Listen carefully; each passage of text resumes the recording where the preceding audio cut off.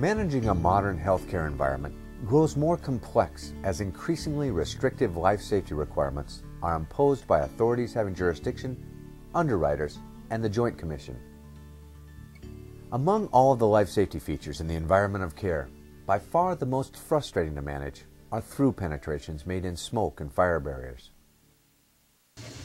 This is partly because many people make openings, but few of these individuals are adequately trained for this work.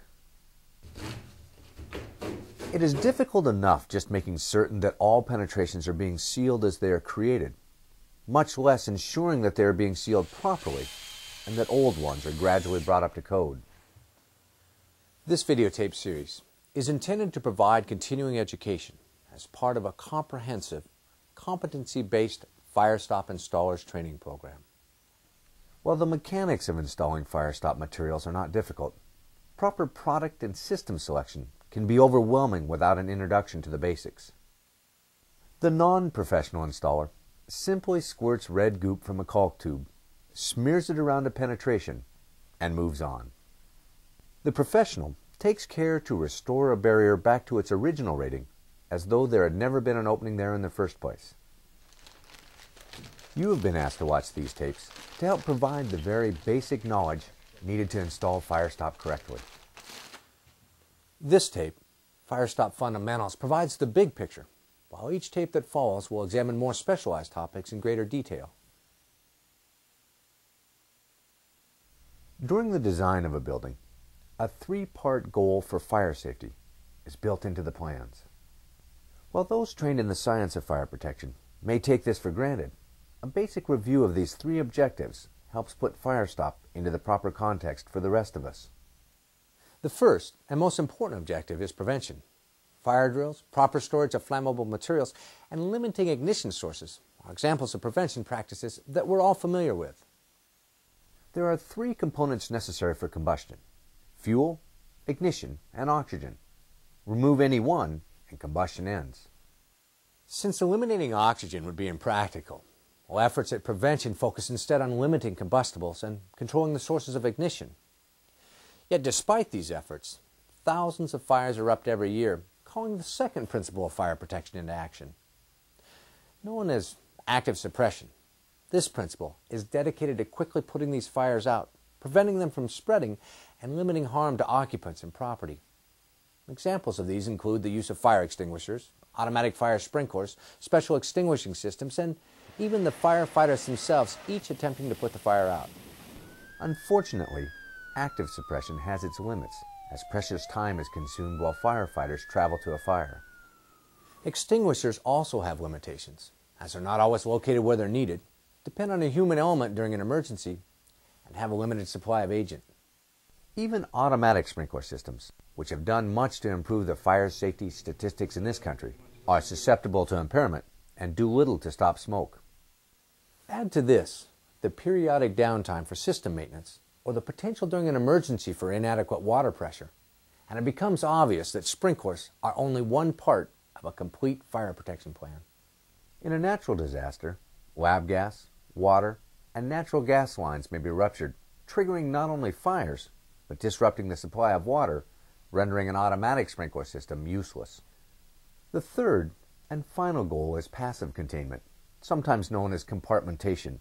It's intended as a last resort should both prevention and suppression fail. Passive containment is accomplished by dividing building space into smaller compartments that are designed to minimize the spread of smoke and fire. These compartments will neither prevent nor suppress a fire, but will contain it to prevent horizontal or vertical spread of flames, heat, smoke, and toxic gases. This three-tier redundant approach to fire protection is designed to improve the odds for life safety and the protection of property. The NFPA Life Safety Code and all model building codes in North America mandate compartmentation in healthcare facilities due to the need for defending in place in a fire. A compartment is like a box made up of a floor, walls, and a ceiling. Each side of the box is known as a fire or smoke barrier. A smoke barrier is defined by the Life Safety Code as a continuous fire-rated wall that extends from exterior wall to exterior wall and floor to floor. Be careful, however, because some local authorities having jurisdiction may define smoke barriers differently.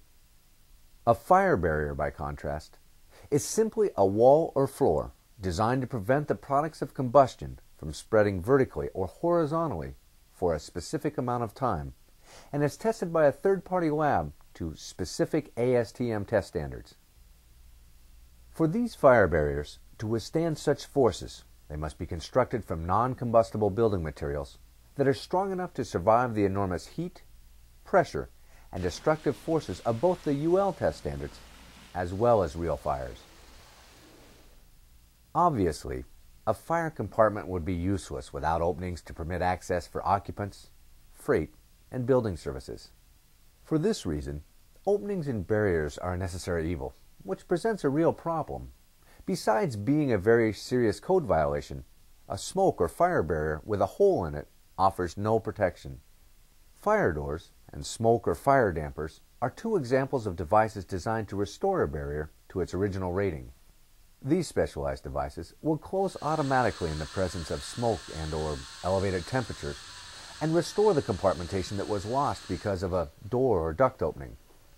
This brings us to Firestop, which, like fire doors and dampers, is designed to restore the hourly fire rating that was lost when an opening was created in a smoke or fire barrier. The similarities, however, end there. Doors and dampers, for example, are all installed by a single craft, each of whom are trained in their proper and safe installation. Firestop, by contrast, is installed by nearly every craft because pipe, duct, conduit, cable tray, sleeves, and an infinite number of other service items all need to penetrate barriers. Because the work done by various sub-trades usually follow other crafts, these trades are often faced with fire-stopping penetrations as well, and rarely with adequate training. Regardless who does the work, compartmentation depends upon two things. First, that all penetrations are sealed, and second, that they are all sealed correctly. Each of the videotapes that follow in this series provide greater detail about the mechanics of installing Firestop properly and will help you address most any opening in a smoke or fire barrier.